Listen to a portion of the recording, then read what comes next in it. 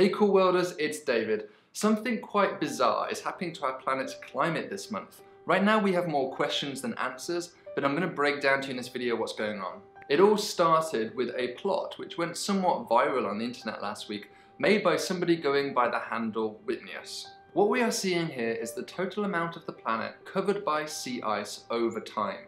And as you can see, it takes a nosedive this month in an unprecedented way. Now, Witness regularly makes dozens of plots relating to different climate metrics, but this one really took the internet by storm because the implications appeared quite shocking. So before we go any further, let's fact check if this is actually correct or not. One possible concern was that this plot might have been doctored in some way.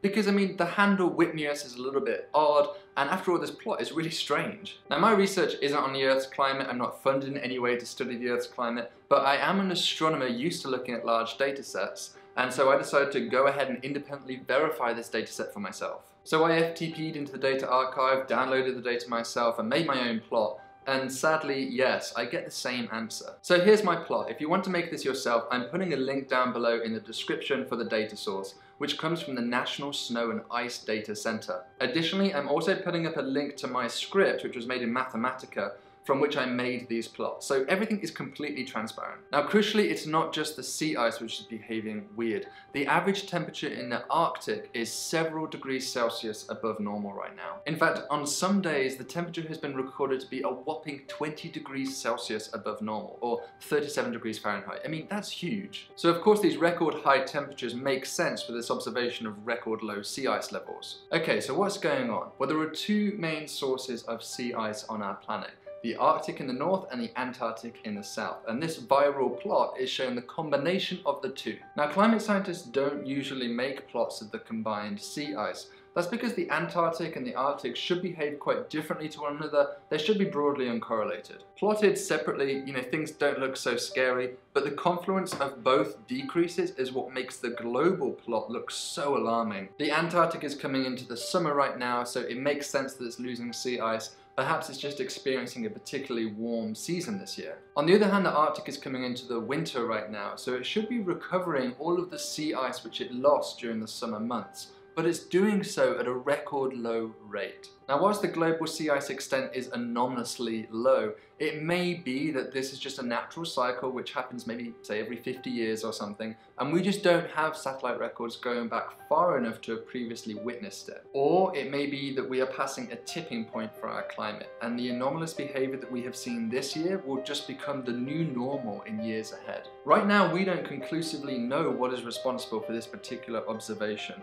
but we do know that human activity is leading to the planet's climate to change, and thus weird observations like this should be expected to happen more frequently going forward. The case that we are affecting the planet's climate is actually pretty simple. First, from ice core records, we know that carbon dioxide and temperature are highly correlated over the last few 100,000 years. And this is not a random pair of variables to compare. We know carbon dioxide's chemical properties cause it to act as a greenhouse gas, thereby trapping heat. And so carbon dioxide has a clear physical mechanism to operate as the cause of past temperature rises, rather than the effect. Second, human activity is leading to a rapid rise in carbon dioxide on our planet. Just last year, the concentration of carbon dioxide exceeded 400 parts per million.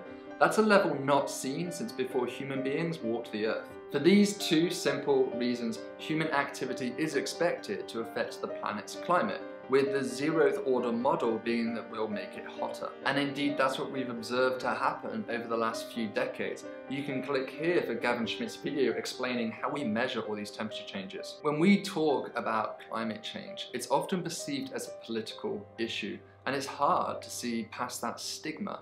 Instead of being about the science, it becomes crystallized in our minds as the position of a particular party or ideology. But the question as to whether humans are affecting our planet's climate is not a political one. It's a scientific one, with a clear consensus predicting dire consequences for our way of life. This is not about saving the planet Earth itself.